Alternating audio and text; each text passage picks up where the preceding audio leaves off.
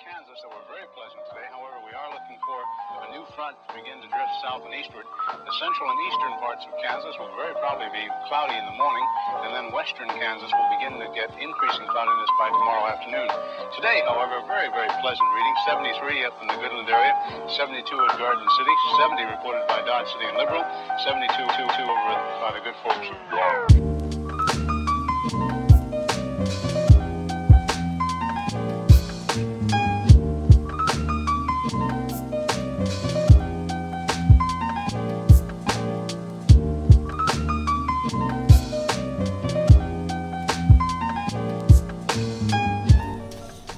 Hello everybody, so today I have this puzzle to show off. This is a Penrose Skewb.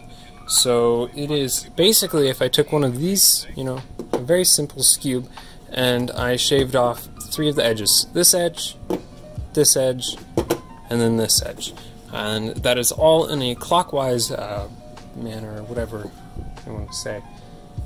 So then we end up with these 2 faces that are joined by one smooth rounded edge, and you stick them all as one color, and it ends up looking really, really cool, as you can see. And doing this on a Skewb is actually kind of interesting because it turns by the corners in between, like at the depth in between the corners. You can actually get this cut right here, which does no shape shifting even though it is a shape mod. So I 3D printed this puzzle, and I did it out of PLA, and just as an experiment I decided I wanted to try spray painting again, because I've gotten a lot better at spray painting than I did, well, than I've been since when I started making puzzles. And I feel that the spray paint job turned out really, really well, except for in one spot, and it's on, I think, let me find it. It's underneath the sticker. 2 hours later. Alright, it's underneath this sticker. So as you can kind of see, if we put it in the light in just the right way, there, you can see a little bump right there. And that's because I put the paint on a little bit too thick and it started to run and create bubbles.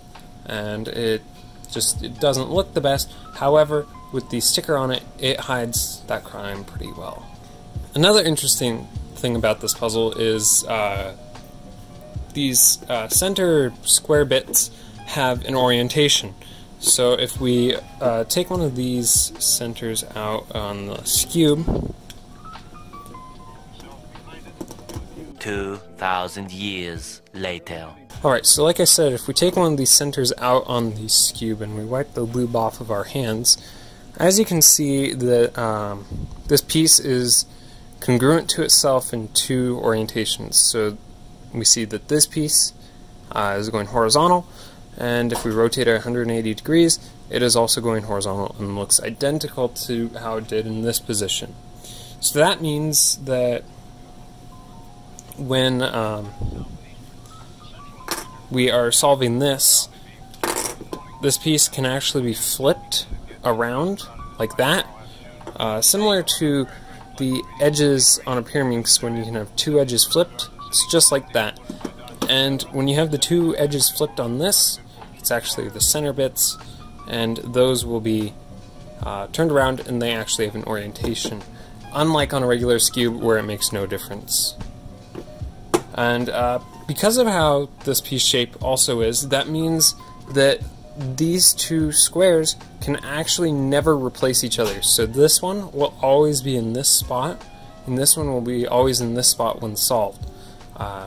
They can be switched mid-solve, but they won't be in the correct spot. So like, this one will be rotated by 90 degrees if it's put in here. So that's about it for this puzzle. I hope you enjoyed looking at this very simple little cute puzzle. If you'd like one, let me know. I'll sell a few of them if you just message me on Instagram or email me.